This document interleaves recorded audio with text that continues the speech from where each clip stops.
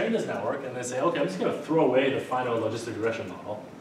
I'm just going to like take a bunch of these outputs, maybe this guy, maybe even these guys, and treat all those as features and then train an SVM. Sometimes that works better. And then to answer the other question, sometimes you want to use this data set. You want to use this network to be applied to a different image classification task, maybe of other types of images, like maybe animal images, for example. Pietro Perona's lab did a lot of work on this for bird classification. And so the reason why you might want to do this is because if you look at this, right, these filters are super general purpose, right? They could be applied to anything, right? It's not actually specific to ImageNet, the types of images in ImageNet. These are also pretty general purpose as well, right? So are these, so long as you have these types of corners. At layer 5, it might be a little, specific to the images you see in ImageNet, but certainly if you just sort of you want to use the first few layers, repurpose them for some other classification tags. You don't have to retrain the whole thing from scratch. Training the whole thing from scratch takes a long time. Just throwing away maybe the top few layers and retraining the top few layers takes orders of magnitude less computation than training the whole network from scratch. And people do this all the time nowadays. They repurpose these networks for other image classification tasks. Obviously some failure cases. This is actually an area of active study in deep learning. So this image, the network predicts correctly. This image, the network predicted incorrectly. Can anyone see the difference? Most of us think it's the same image, but somehow these image intensities fold the network.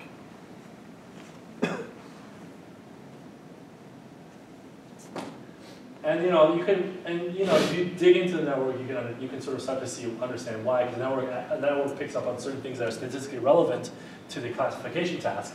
And there might be some edges that you can't see, but edges that the network can see buried in here that tricks it to get some other object.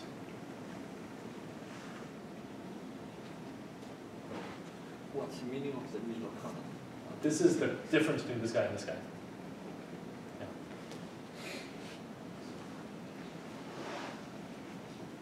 So like, for example, I might predict this is a bus, school bus.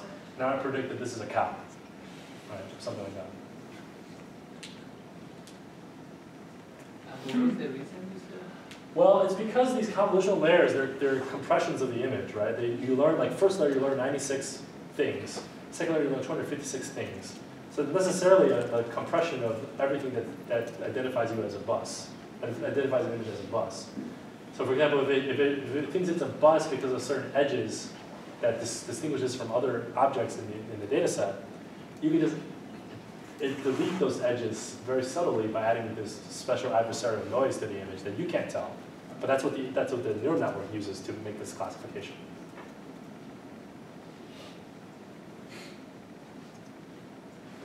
Okay, okay, go.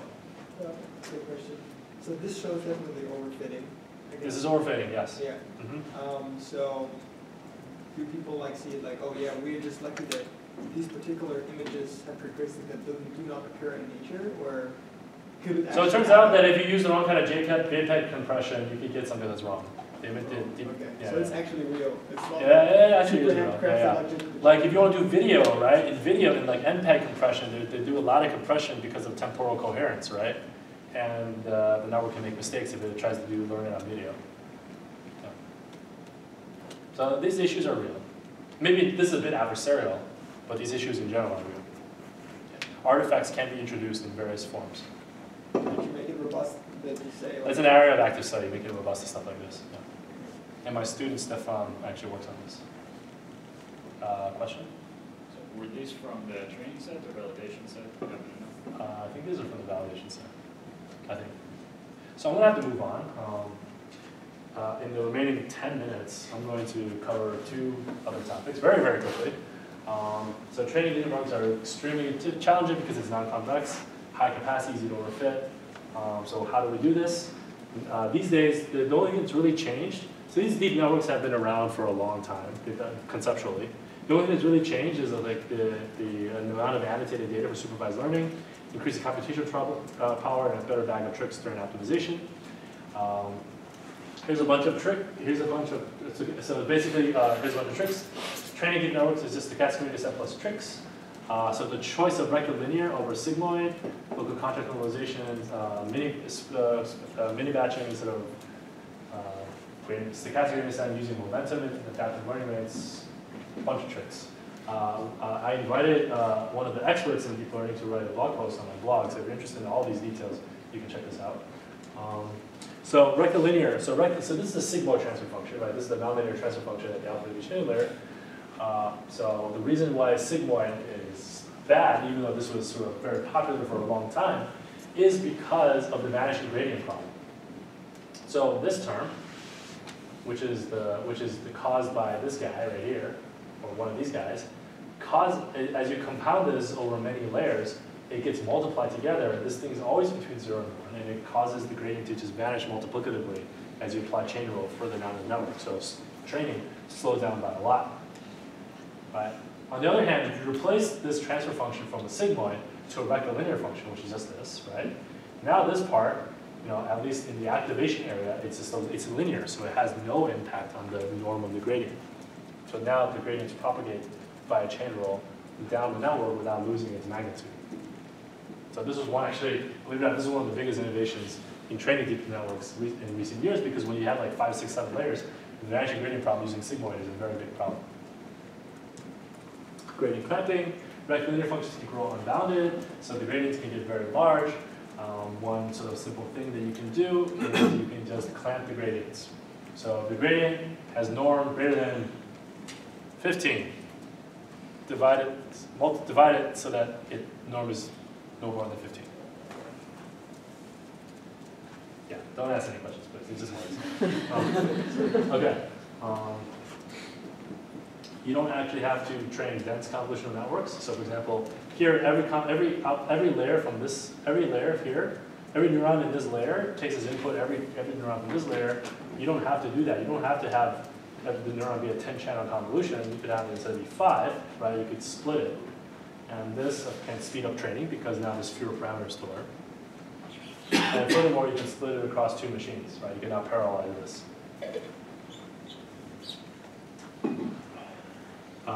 Learning rate and momentum. So stochastic gradient descent looks like this, right?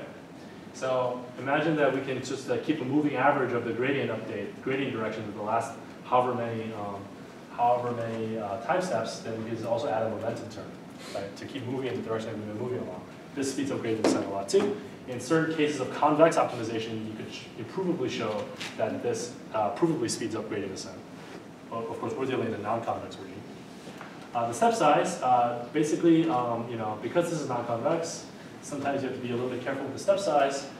And so the typical trick is as validation performance plateaus or gets worse, you just exponentially decay the step size. Right? Dropout randomly turns off nodes during training. So if this is my network, right, this is the raw input, hidden layer output, then during training, I'm going to randomly not look at some of the layers, some of the hidden neurons, randomly. So this is actually used for regularization. It makes the network more robust. And there is a theoretical analysis, some theoretical analysis explaining why this is a form of regularization. The intuition is that it decorrelates the nodes in each layer. At a super high level, similar to the intuition for random forests, but the details are very, very different. Okay, so a brief overview of one of the networks in 4 minutes. So unsupervised deep learning, so this is sort of, I view this as sort of the next frontier in deep learning, right? Rather than using supervised labels, just unsupervised learning, right? Unsupervised learning, we've seen a few instances of in this lecture, mostly as a way of encoding data, like PCA, right? We encode data, the raw data, just the X, using a low-dimensional representation that we can reconstruct with minimal loss, right? PCA is a linear encoding with a linear decoding of just multiplying by the basis vectors, eigenvectors. Unsupervised deep learning does something very similar, but it does so in a non-linear way. So everything I just said. We could do generative deep learning. So this is often done in the unsupervised setting where we want to build not just an encoding, like a PCA style encoding, but a probabilistic encoding, right, of images. So maybe from this we can actually sample new images, right? if we train on an unsupervised, large unsupervised training set of images. Like if we downloaded 1 billion images from Flickr, can we learn a probabilistic model how to generate images from Flickr by understanding statistical regularities and like convolutional translation invariances and stuff like that that are sort of represented in the let's say 1 billion Flickr images. Recurrent networks have become very popular recently as well. So they're networks that model sequences, right? Thus far, these deep convolutional networks and deep networks, they predict multi-class classification, like 10 classes, 1,000 classes. One could also do sequence prediction, so it's something that CRFs can do as well. And basically the idea of recurrent neural networks is you have a sequence of X, and this is again supervised again, typically, and you have a sequence of Ys, and you want to predict, given X, you want to predict Y. But you only look at a subsequence of X at a time to predict one token in Y, and then you have these hidden layers, right? And then the hidden layers get transferred to the next hidden layer. So the input to this hidden layer is the output of the previous hidden layer, which takes its input, the raw inputs, and also the output of the current hidden layer on the previous token. So it can model sort of dynamics of input sequences to some extent. So this is called a recurrent neural network. There's also recursive neural networks, which says, I want to define this neural network recursively. If there's a tree decomposition of a problem instance, then I want to apply this neural network recursive that takes as input recursively the output of itself applied to its children. Right? So it's the same network. So each of these has many hidden layers, and it has an output, and the output is applied to itself again, so on and so forth. So one application of this is sentiment classification, sentiment analysis. So you have a sentence, you compute the parse tree of the sentence, you apply a recursive neural network on the parse tree of the sentence, and you can predict like sentiment. So this is a way of modeling things like not, right? If you say something like this is not good, right? Then by applying something like a recursive neural network, you can know that the not is negating the good, therefore this is a negative sentiment sentence. Whereas if you use a bag of words model, it's like one negative word plus one positive word. Is it a positive or negative sentence? I don't know. Okay, so just to recap, sorry that was a little fast at the end. Deep learning is basically a method of learning hierarchies or layers of nonlinear transforms from the raw inputs. You can interpret this as feature learning. Some connections, sometimes you can visualize this, some connections to biologically inspired methods and observations. Most of the stuff that we talked about today is supervised learning, where you require supervised labels at the top. Right? Unsupervised methods are also possible, but just thus far less successful. And you train using stochastic gradient set plus chain rule plus lots of tricks. Right? So that's it. If you want more resources, here's a list. And next week we'll be looking at recent applications, survey advanced topics, and tonight is a recitation on advanced optimization.